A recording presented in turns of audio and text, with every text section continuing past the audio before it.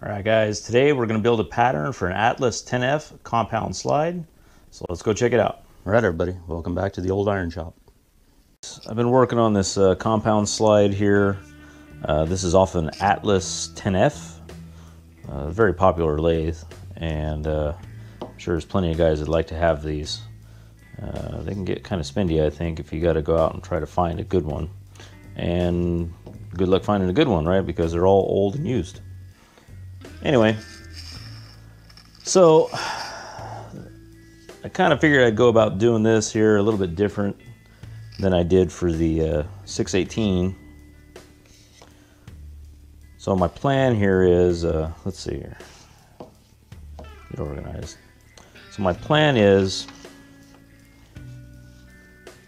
if the light doesn't blow this out too much, I'm going to build a core box, right? So the core is going to have a little thin section here, and then it'll have a larger sort of half of a cylinder kind of a shape. It's almost an oval, and it will produce, you know, a pretty good section of this right here, but also this big core where the, you know, the screw that goes in here is gonna, that's just a cavity just for that screw to ride inside of.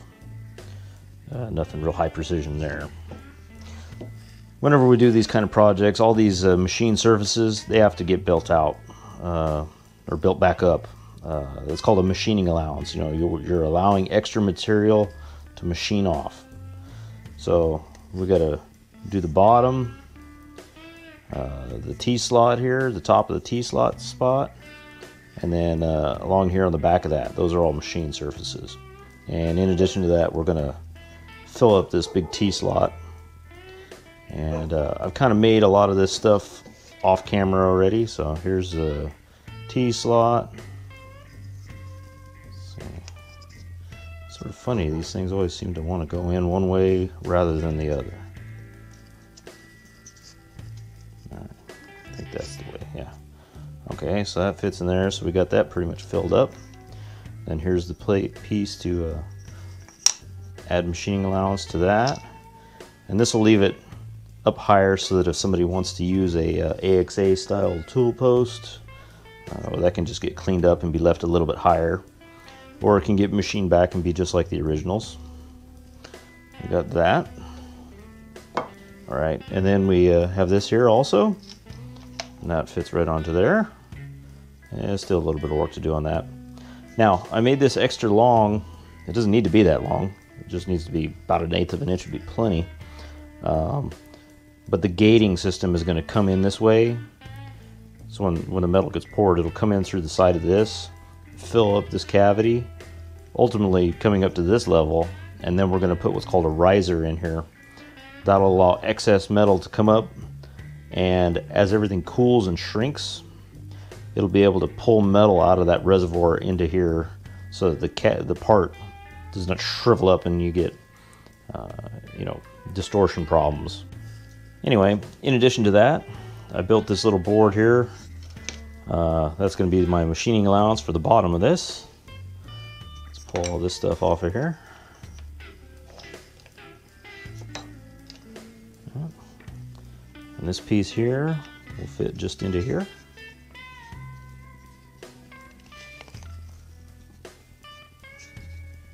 Okay, something like that. That'll sit on there like that. So now you can see we got about, that's about 3/16 of an inch there, so that's plenty enough to machine back off. Now the next thing that we're going to need, oh, also here, I forgot to say, but this piece that's sticking out, this is going to be where the core will be able to rest on it. It's called a core print. You leave an imprint in the sand so that your core can rest in it, right? On this side, we need to make it where it matches the shape of this cavity in here. And that's what the whole half round section is going to be about. So to do that, what I've done here is 2 3/4 inch pieces of pine. It makes up 1.5 inch square, right? And I glued them together, but I put a piece of craft paper in there, you know, like your brown paper bags from the grocery store. And I'll be able to put this in the lathe and turn it. I can hear everybody crying already that I'm going to be turning wood on my lathe, but you know, I don't have a wood lathe. So anyway, we'll be able to turn that and make a cylinder. And then I kind of left it V-shaped in here. We can put a chisel in there and pop this right apart. And then I'll have a really nice half dowel that I can glue onto here. And that'll make the rest of my core print. And then we're going to have to go through a whole process of building the box. And I've been kind of held up because I ordered my router bit. I needed a special router bit to do this, so I bought one off of Amazon. And I didn't realize they were going to ship it, via the Pony Express from China. That's my bad. I guess I should have checked into that, but I sure didn't see anything that gave me any clues about that. Would have been nice if they would have said something that was going to take a long time. Let's go over into the machine shop here and see if we can make some high precision dowels, huh? So I got this thing chucked up in the lathe here, and we're going to see if we can get this thing centered. The main thing that's important is that this split line is centered this way. If the other one, if it's off a little bit, well, it doesn't matter. We're going to turn it into a cylinder anyway, so it's not nearly as important. These two faces are the ones that really matter. So I haven't really worked with it here too much. I just kind of roughly adjusted the jaws and put it in there and tightened it up.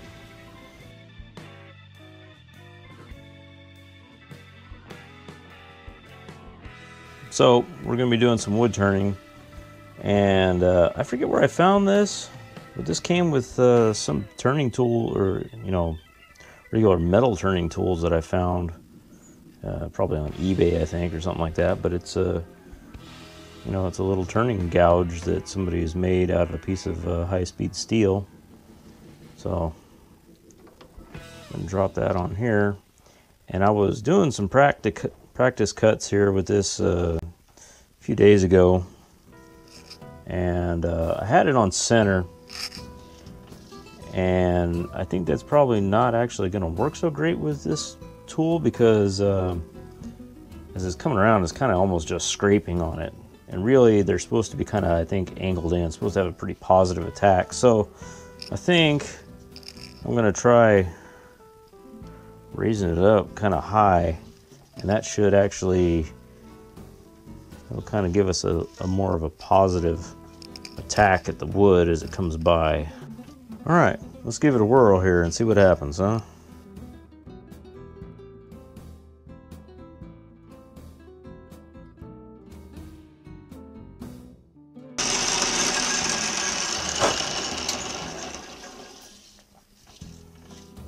Alright, well, this is making a lot better shavings than the last time I used it, and it seems to be cut pretty good, so we're going to go ahead and keep going with it then.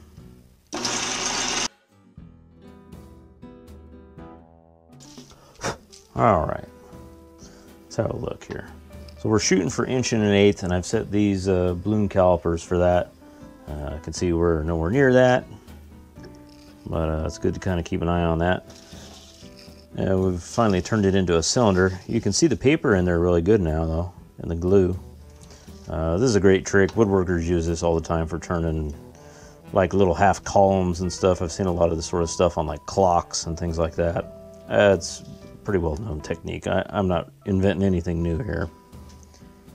Okay, another thing for us to keep in mind, this lathe is worn, and the spot that's worn, of course, it's the worst right in here.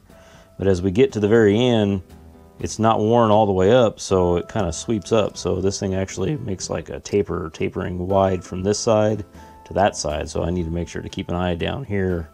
We'll get close, and we're going to have to probably sand it to get it down to the finished dimensions.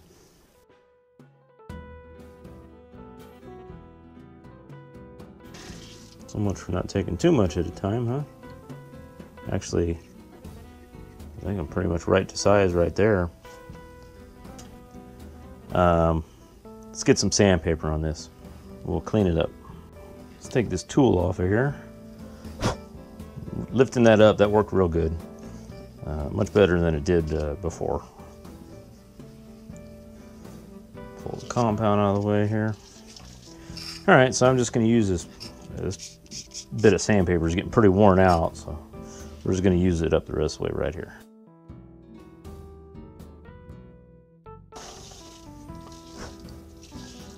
All right, that looks pretty good. Oh yeah, smudge it up, huh?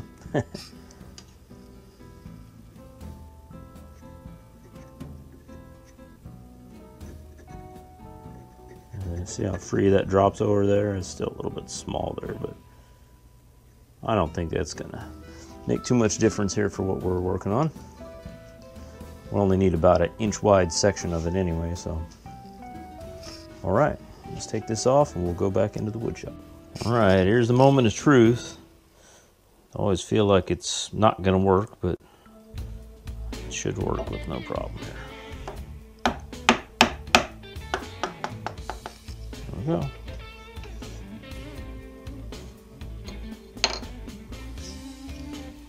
Huh? Split it in half, nice and pretty. Now we'll just take it and dust it on the sander, cut off, probably try to catch some of that little bit of radius there. That'll help with the transitioning into the, the back end of the pattern. It's always nice to have radius. I'm gonna have to put some kind of radius in there anyway, so you don't need to watch me sand. So we'll come back and we'll cut that off there and see how it looks on there. I'm gonna leave this thing long on purpose, and we'll just trim it off later when we get to that. Come on.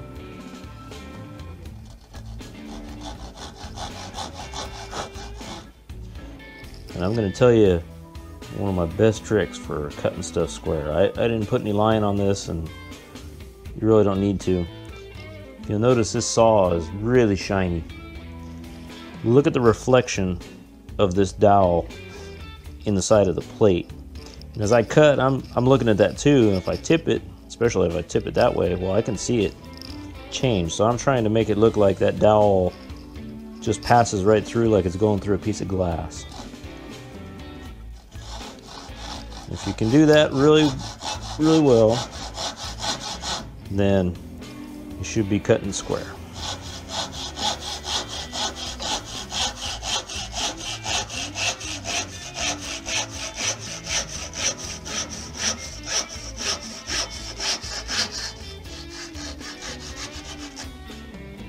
Okay, it's pretty good to me, and I did manage to save that little bit of radius.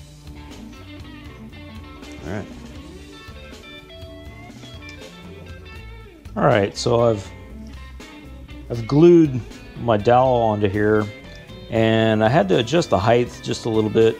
Actually, that's I think 2.5 popsicle sticks thickness. Should always have popsicle sticks in your shop. If you don't, you're really missing out on a great tool. Anyway, so I got that spot on to height, but now you can see the profile that the core is going to be shaped like. So it's going to go up more or less straight. It'll have a little bit of draft on it, and then it curves around. A good bit of that is, well, that's going to be nothing in there, I suppose, right? The thickness here, that's all on machining allowance, so that's all going to get machined off. And you can see I got a little carried away when I was planing here. I planed it too thin, so I had to glue another popsicle stick on there.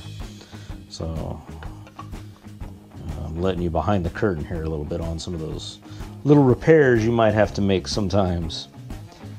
At any rate, once we get this thing all glued together, well, probably before we glue this on, but we're going to go around. We got a saw all the way around this and along the core print here, all the way around on that. And that's all going to be made sure to have draft and everything. So the next step, after assembly here, we're going to need to start working on our core box. That's going to be the next video. All right, guys, make sure to stick around for the second part of this video. I'm going to show you how to build a core box, and we're actually going to break out some power tools. Am I really breaking out power tools? Anyway, go ahead and make sure and click on the horizontal mill icon and check out some of the other videos that are coming up.